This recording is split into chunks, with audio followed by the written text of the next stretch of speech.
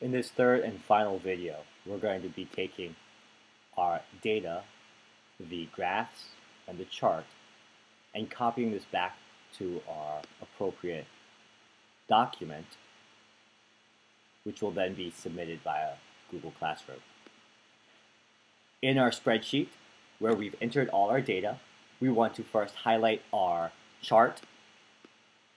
You can either click where it says Mass, hold the Shift button down, and click on the far right, bottom right cell, and it will highlight, then Edit to copy. We then need to take this data and bring it back to our data collection, our document, and simply paste it using Edit Paste. Make sure that we click on Link to Spreadsheet. We're going to do this step for each of our different charts.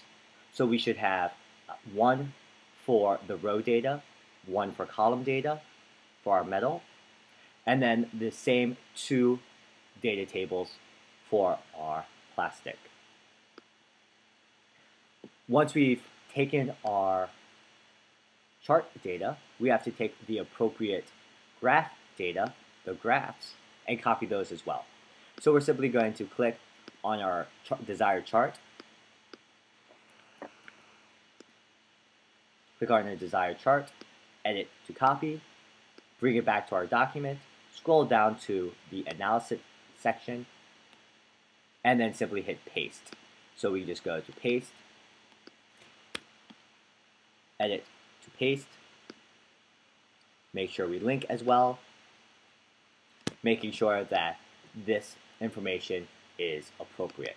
So if you double click on this, you'll notice that we can crop it, but really is nothing important.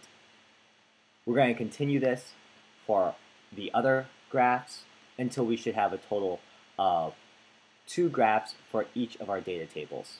So a grand total of 8 charts, or 8 graphs, I apologize.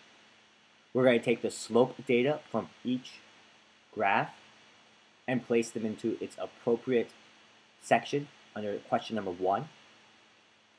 Once we've done that, we're going to take the average of each of the densities, or each of the slopes, add them and divide by 4, and that's going to be entered into this cell where it says average density.